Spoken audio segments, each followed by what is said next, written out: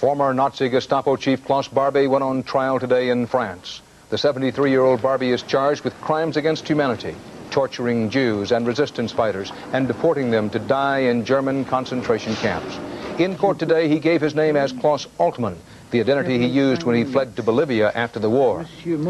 A federal judge in Los Angeles today dropped all charges against 8 immigrants accused of belonging to a Palestinian terrorist group. The U.S. government was trying to deport them, but the judge ruled the order invalid.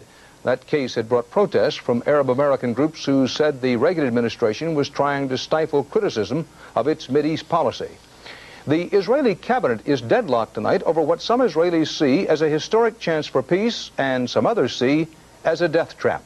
The proposal is being pushed by Foreign Minister Peres. It is for an international conference leading to direct talks with the Arabs. Bob Simon is in Israel. Israel is as divided now as it was over peace with Egypt or the war in Lebanon. Split down the middle, on the streets, in the inner sanctum of the Israeli government. Top cabinet officials met for 5 hours today. Foreign Minister Peres formally proposed a Middle East peace conference. Prime Minister Shamir opposed the idea.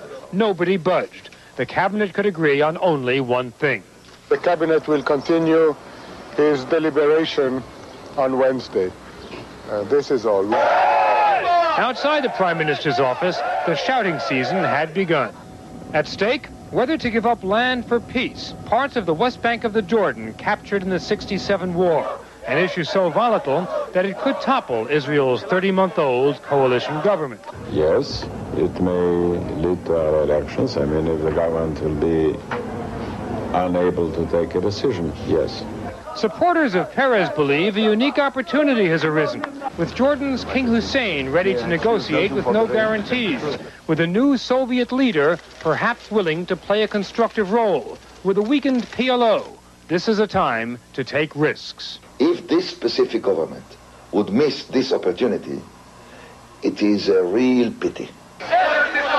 But right-wingers are convinced an international conference would leave Israel alone and vulnerable to pressures to give up vast stretches of territory.